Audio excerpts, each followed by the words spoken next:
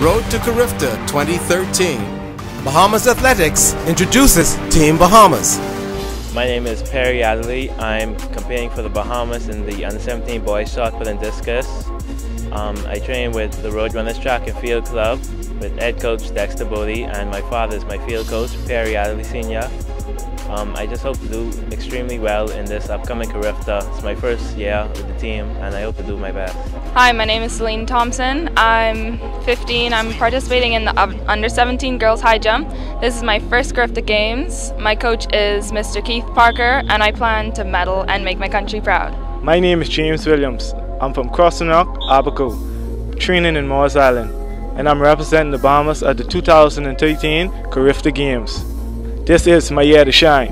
I'm running the 400, 242. I'm going to make my Bahama land proud.